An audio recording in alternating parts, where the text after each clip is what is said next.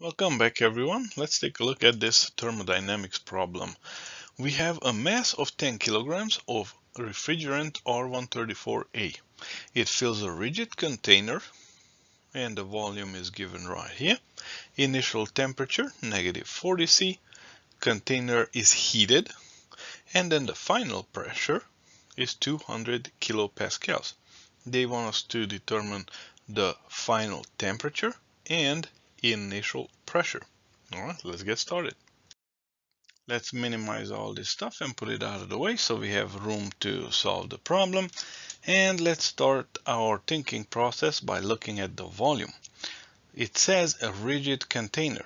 That means the volume will not change throughout this exercise. At the V1 will be equal to V2 and the actual number is given, right, in the problem, 1.348 cubic meters. Good. Now, mass will not change either. Therefore, we can conclude that the specific volume 1 will be the same as specific volume 2. Write up the specific volume formula, which is simply volume over mass, right? We have both of these variables given in right here. Plug them in and right here, 0.1348 cubic meters per kilogram. This is the specific volume of our refrigerant at state 1 and at state 2. Good.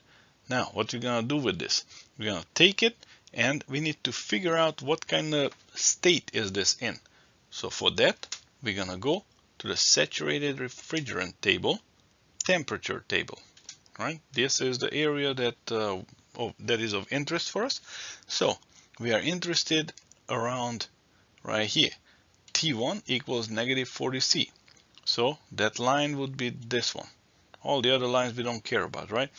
And the table, of course, has other properties here, but we're not working with them, so I didn't copy them over here. So we have T -40°C right here, and we have the specific volume that we just calculated.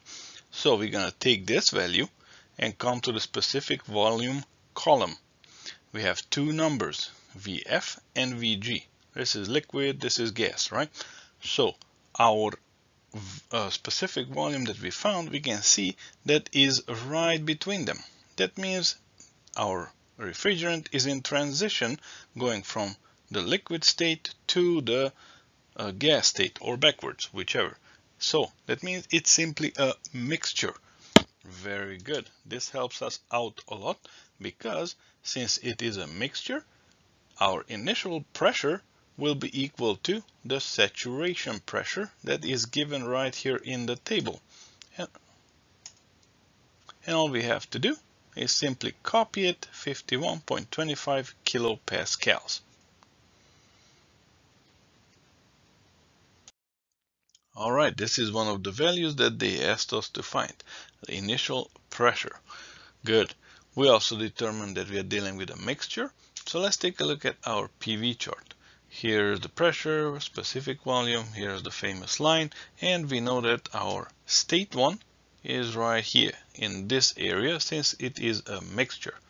Now we're going to heat this and we're going to go to the superheated table and verify that we're not just heating it from one mixture to become another mixture, but indeed we're going to heat it enough where it's going to cross this line and will become a superheated.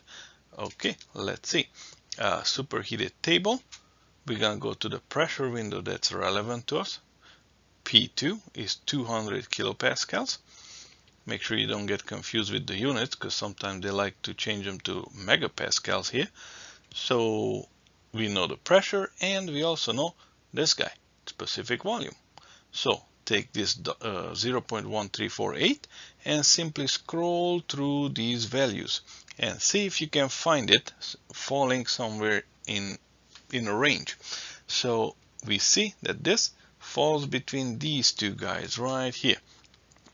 Right off the bat, this tells us that yes, it is superheated and the temperature will fall somewhere between 60 and 70 Celsius.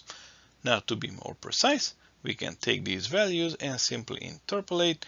For T2 being equal to 66.3 Celsius.